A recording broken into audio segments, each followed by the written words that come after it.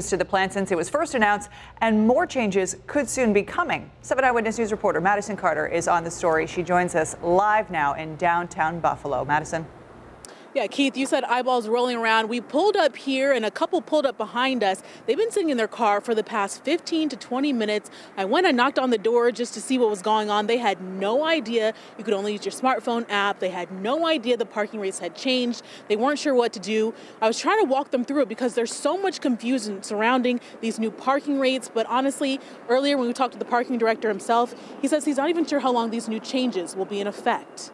As I said, we made some modifications right off the bat, and we heard what the people said. Buffalo Parking Director Kevin Helfer says updates are still being made to these newly passed parking ordinances after extreme backlash from the public. Well, and I said from the very beginning, this parking plan is going to be fluid. There's going to be things that we think are right that are not right.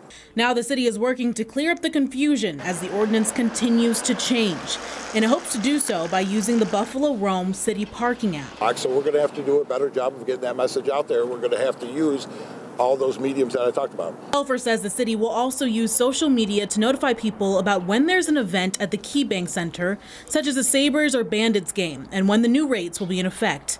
Council President Darius Pridgeon says lawmakers anticipated making modifications to the parking rules when they passed the ordinance. The administration asked for this. We were clear that we would not do this without there being a look-back period so we can hear from residents.